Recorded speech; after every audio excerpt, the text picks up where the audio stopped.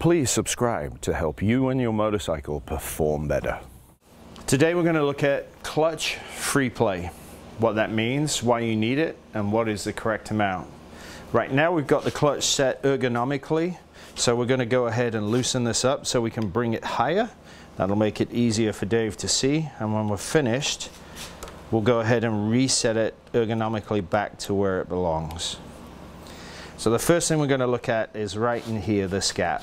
Obviously the clutch lever hits the perch. So what we're looking for, especially when the bike is hot, because this is the best way to do it, we want a gap of 1 to 2 millimeters there. Now this is as it's set. That's a little more than 1 to 2 millimeters. So how do we fix that? Well, we're going to leave that there where it belongs. This is your lock ring, just like preload collars on a shock. So if we loosen that, that makes our adjuster here turn. So I'm going to hold the cable to make it easier for me, and then we're going to go that way, so I'm screwing the adjuster to me. And you can see how much free play is in the cable there. That would be maximum in seating it in here, so we know where to go to.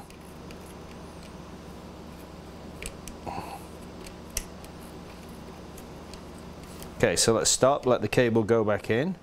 Now that is your free play. What does it look like here? Well, it's still quite big, so we're going to go a little more.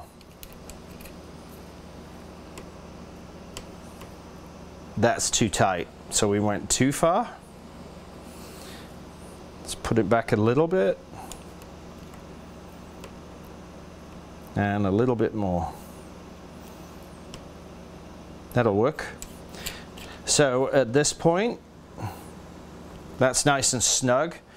Now what we also have to look at is how much of our adjuster is sticking out, and that's quite a bit. And then how much adjuster in here do we have left? And if there's not a whole lot of adjuster there, there's no point having 2/3 of the adjuster sticking out past the perch versus a tiny little bit screwed in up to here. So what we want to take a look at is, at a certain point, we need to go make the adjustment on the other end of the cable, because if this gets too loose and wobbles, then you'll break it when you shift, and then you're done. And that just makes for a very long day and probably could leave you stranded. So that's a long way out. What we're looking for is the end of the adjuster and a hard contact point. So that hard contact point is here. We bring that forward and we only have a little bit of thread left in there. So it would make sense now to go take a look at the other end of the clutch cable and make an adjustment there. So this adjuster can go back in and we're not stressing a tiny amount left of what is essentially a hollow tube. So very important, we need this in as much as possible. So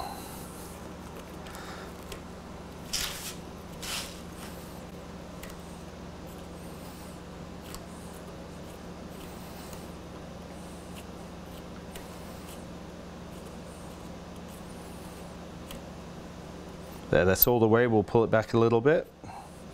Now we can go down to the other end of the cable.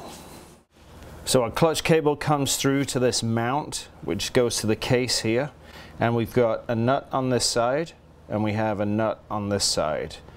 This is the lock nut. We've got a lot of thread left here for adjustment. As that is tight, there will be a ton of free play here. See it? So what we need to do is get that free play removed, and to do that we're going to move the adjuster that way. Task number 1, loosen nut. There it is. Now the nut is loose, we can go ahead and move our adjuster this way. The question is, how much do we need to go to make sure we've got some free play? So at that point you move the nut.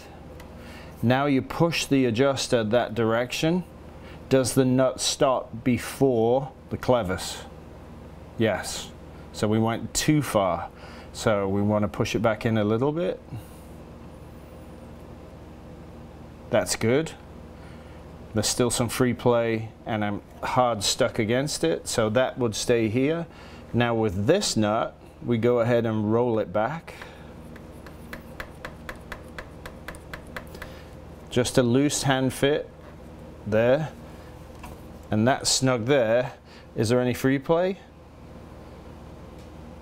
None. And we know that's all the way in, so let's give ourselves a little more free play.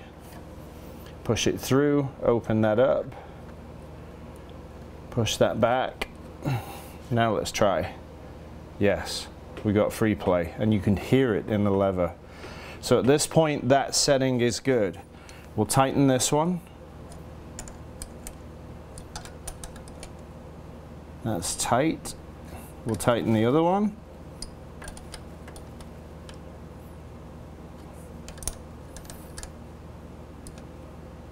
Okay, now we can go back to the top. At this point, we made the adjustment at the bottom. Now we need to double check that the adjustment we've got up top is generous enough. And that's definitely more than 3 millimeters. So we can go ahead and screw that back a little bit. There, that's about right. And then take our lock nut, move that forward, and go ahead and spin that. So now the adjustment for the clutch, we're set correctly here. We're optimized on the bottom to make sure this is not overstressed and can break or bend, and that gets us the correct adjustment on the lever up here. Make sure when you're done that the perch goes back to where you had it, and for us it's the mark right opposite the plus. There it is. So that makes it nice and easy to do.